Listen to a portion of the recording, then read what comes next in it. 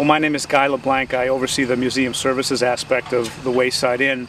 And what you're looking at now is the construction to this point just to repair some damage done almost 2 years ago now. It was a wind shear, and in this area we've had that before. We've had damage to trees, but not so much damage to our buildings.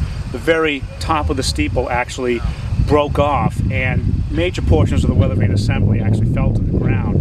So rather than rebuild the steeple the way it originally was, which is in 2 parts, they've done it in a much more stable way, incorporating all the structure into one solid unit, and then dropping the weather vane assembly with a rod that goes way further down to secure it and make it not as top heavy as it was before.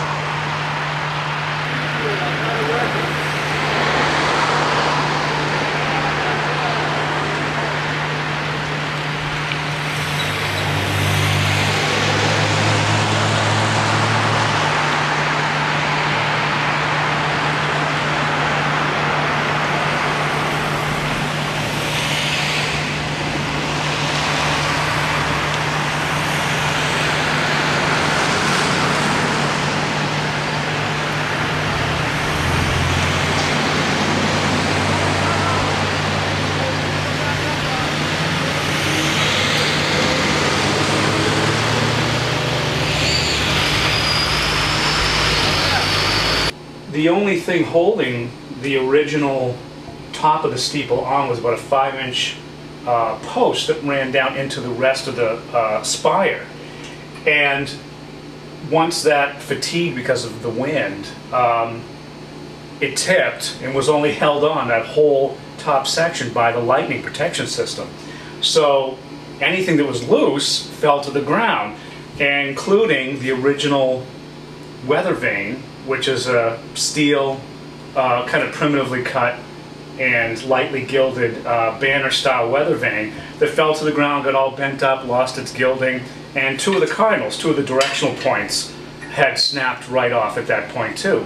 So part of the restoration that they're doing the last several weeks is to re-secure the structure of the steeple itself, but also to make sure the weather vane assembly is now structurally sound, not in a two-piece form, but a single piece with a nice long rod running way down into the steeple, securing it properly, and rebuilding the directionals and the weather vane itself. Instead of being steel this time, the directionals are bronze, and the weather vane itself is a customized, enlarged version of this one made out of copper. So it's never going to rust, and will be there for a good many years.